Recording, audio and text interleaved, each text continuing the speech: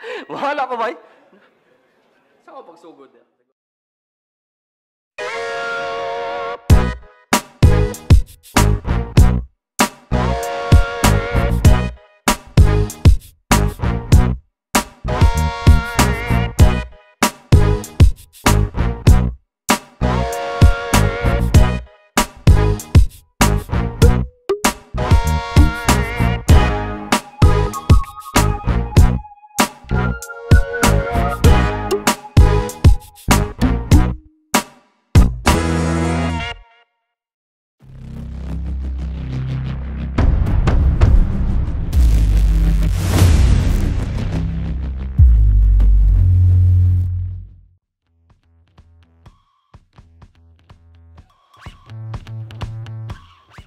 Hello guys, so today we have Canon 250 for vlogging. So we're gonna try this camera for vlogging. So we're gonna test all types of vlogging that you can use for this camera. So the focusing and everything. We will check the quality of the video, quality of the audio, and the rest. So again, stay tuned and we will come back for test. Okay guys, so first we'll go for the need to turn on your camera and go for the video mode. Also in the mode here, it must be at least in the manual mode or the M. So you can go for the new settings, shooting settings, then press OK. First, recording format. So we are now in Full HD 20p. Because I like 4K, then I can go 4K. So if I crop the video later, so I can easily crop the video with at least with a good resolution. So I'm in the 4K now. Sound recording must be sound recording not auto. Use manual if you have external microphone, same as this Rode microphone, because if you use auto, it will allow you to use the microphone, the built-in microphone of the camera. But if you go to manual, then you can set the manual yes, the audio recording. So yes, then you can try until it will not go for the high zero or the the peak red. So then you can try, then it's okay.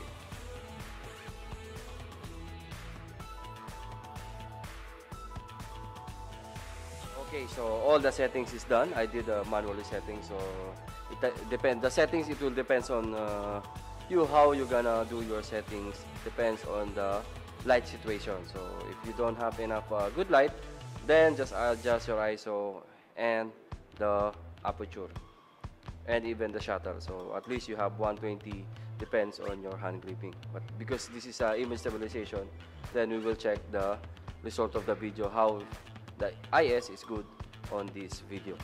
So we will start random test for the camera. Actually, the 250D is very light camera. I think it's compared for my camera Fuji. I think I will go for this one. It's a 4K camera with 25 frames per second, so it's good. And the screen is still, so you can frame, you can see what you are framing. So yeah. Then you need to practice only how you're gonna yes, frame yourself. And I think it's more better if you have more wider of the lens, because now we're using 1855, so it's not too much wide, but it's not bad. You can go 18mm and try to work on your first lens. So we'll try first the kit lens. Okay, so we're gonna start now vlogging with the kit lens 1855. So okay, and 1, 2, and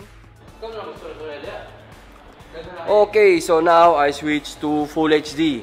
In Full HD, the focusing, it's very nice already, see, and even you have a wider range, wider view on your camera. So from 1022, I think I'm in 10. So if we go by 10mm, it's 10mm.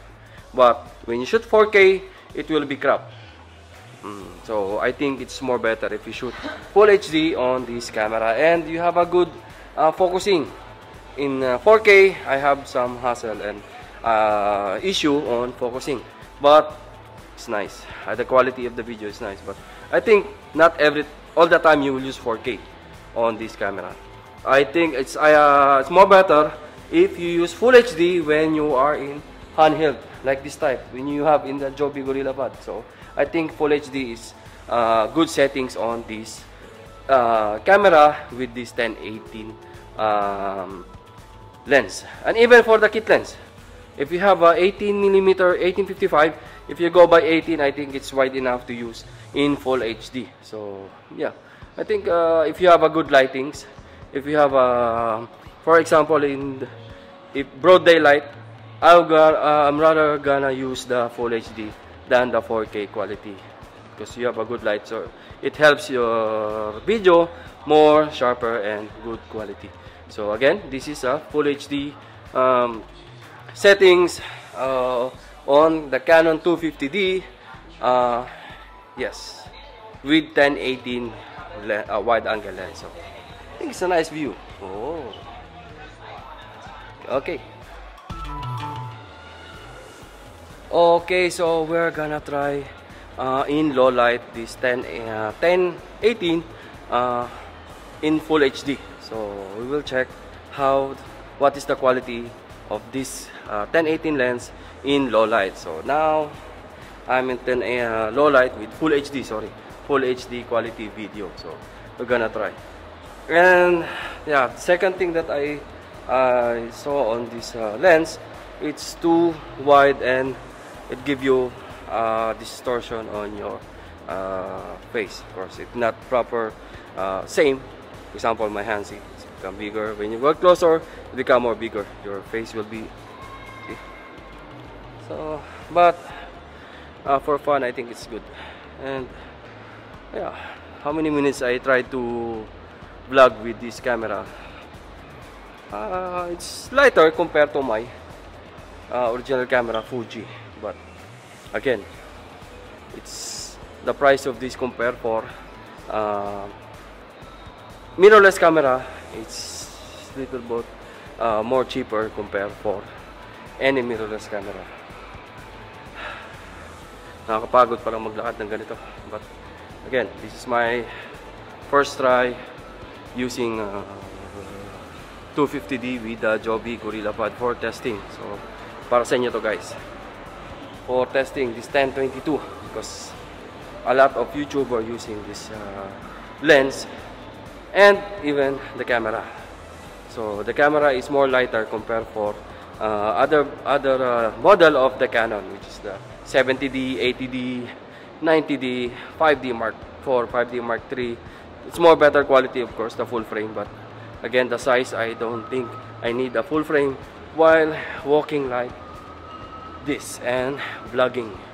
So I think 250D, it's more better for vlogging, especially if you are running gun type of vlogging, like this what I'm doing now. It's like the one with the Joby Gorilla Pod.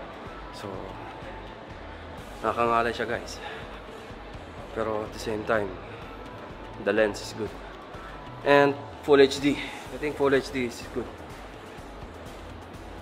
Ito, may kabayan tayo. Kaway, sir. Alam ko, nag-vlog ka, sir, di ba? Ang pangalan mo, sir? Makoy, sir. Makoy. Ayan, si Makoy. So, again, tetest natin ang video sa low light. Kung may cell kahapon dito, tatanong natin si kabayan. Si kahapon, alam kung may cell dito. Nakapagod pala maglakad ng ganito. So, hello, sir. Ano yung sale nyo kahapon, sir? Parang ang daming tao kahapon dito. Oo, nag-promo kami. Oh? Bila na lang? Tapos, 50%. 50%? Mula sa 30 na price, ginawa 15. Wow, kahapon Pero pila din eh. Limited lang na bag. So, again, guys, kung gusto nyo ng bag na pang military style ba? Pwede ba? Pwede ba? No. Nasa sila yung mga bag diri ba? Gabisaya na noon ko. They have a good bag for military. And the name of the shop is 3V Gear. So, it's very popular guys, the 3V Gear. Shout out sa atong gwapong amigo dire. Kini. Dito tilang quantity guys. Pwede pala guys, meron dito. Gusto yung ilagay sa kanilang mga bag. Design ba? Yung sticker. Yan. So, look at the designer bag. Like ang tawag sa ganitong bag ba? Kalimut man ko. Tactical bag. Yes, tactical bag. So, it's nice guys. You have more option colors to choose for this bag. Oh, may duffel bag pa rin to. Sinong gustong umuwi? Sige, bye. Dagan sa lahat, bye. Dagan sa lahat, bye.